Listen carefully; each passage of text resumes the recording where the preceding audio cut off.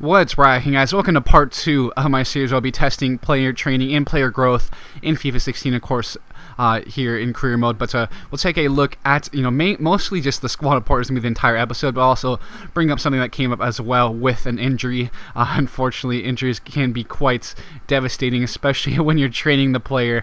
As you'll see eventually, of course, Milik here was the guy I looked at, and he got hurt, and some of the stats that I actually was training would be really effective. Finishing, heading accuracy, volleys had gotten up, and so it was kind of it sucked a lot, basically, is what it felt like, training this guy like your entire season and he gets injured. It's just a broken rib too, and then fortunately, that just affects his overall. I'm thinking, depending on the severity of the injury, stats shouldn't go down like that. Just a broken rib, I don't think it's going to hurt his heading and finishing for the rest of the season, the rest of his career, basically. But I digress. We'll go on. Kenny Tete, he moved up to a 70, so you can see again the ball control, crossing were areas I focused on. Was able to improve in agility and sprint speed. So I think sprint speed is linked to agility, because agility is all I trained. I didn't say anything about sprint speed, so I think they're intertwined. They're linked here in this case, at least. But this is at least my opinion on it. Of course, marking, he's a tremendous player already. Very good defensive right back. Just want to get him a little bit more offensive, add some agility to him, get him a little quicker. And I'll probably continue to train that if I do train him in the next year, but I'm trying to focus on maybe some of the other players in the next season. We'll see here. Veltman did go up by 1 without training him at all. Had fairly allocated around there with a little bit on physical stats, technical and the like. But Riddervald really went up a lot in his marking. You can see +5, +7, +7. That is really good, and I believe he has a very high potential as well. He has 86 potential. I just looked at it right now, so it's good to see that. Of course, he's 6'2" center back, left back, and center defensive, left foot with medium mean work rates. 3-star weak foot, 2-star skill moves. Again, very versatile, and being able to play those variety of positions. Definitely can do a good job at left back as well. But some other players who went up as Ajax, looks like a very promising left back. But Bazer, oh man, up 4 and very good growth. You can see some of the areas were really allocated around. It's good to see improvement really all around. But I think it looks kind of similar to how it would maybe be if you would have just let it go through itself. But I do think his growth was accelerated here because his potential is 88 as well.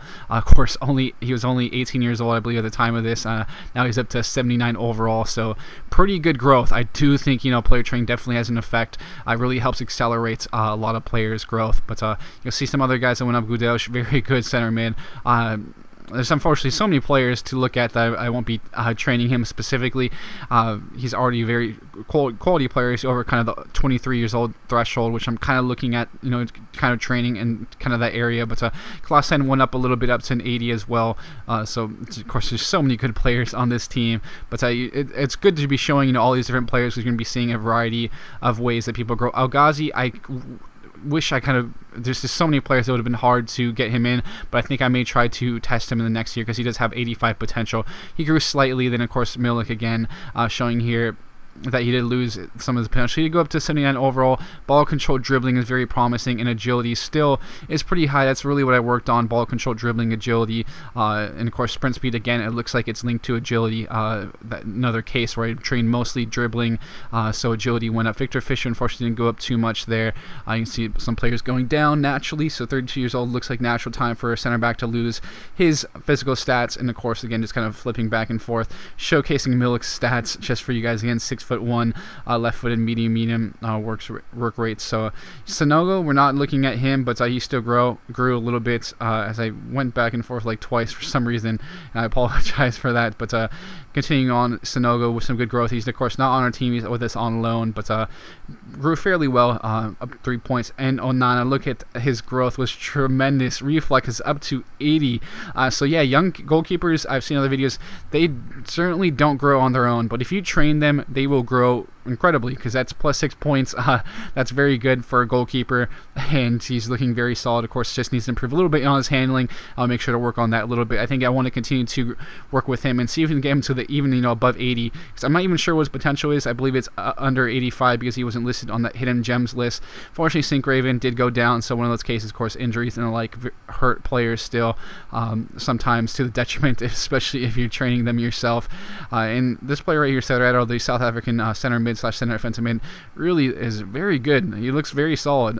So You might want to keep an eye on some of these players. Muric looks to be a decent right winger, has really good ball control and dribbling, and he has decent pace about him, but I'll probably be focusing on a few other guys, but I'll be showcasing, of course, other young players like Van de Beek. Grew up to +4, didn't train it. I've trained him maybe like 3-4 times at best when some guys were injured, but that's about it. I think I want to work on his agility a little bit and his stamina, but other than that, he looks to be very solid. Nuri, good growth up to a 69 overall. Of course, another guy I think I trained him like once or twice as well, so I was very much on its own for the most part, his growth here. Cerny, I don't believe I trained him at all on my own, so ball control, dribbling, pretty solid growth from him. Of course, he's another guy who's a wonder kid. I believe he has 86 potential.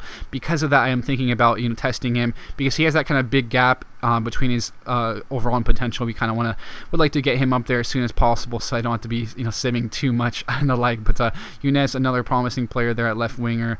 Then we have some other guys. We're coming down the list, but I'm really intrigued. List some more of my thoughts down below in the comment section, really, about how I'm feeling about player training.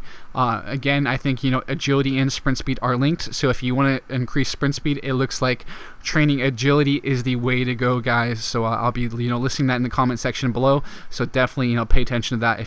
I know some people are worried about physicals not growing at all, but you can improve stamina on your own, sprint speed and agility on your own, I'm pretty sure. So I mean, of course I'm sure about agility, but sprint speed is linked as well, so that is a good place to look at. So if you want to improve a guy's sprint speed, just train his agility is what it's really looking at the moment, again, guys. But Zivkovic out on loan, grew up +4, so pretty good growth from him, despite not doing any player training.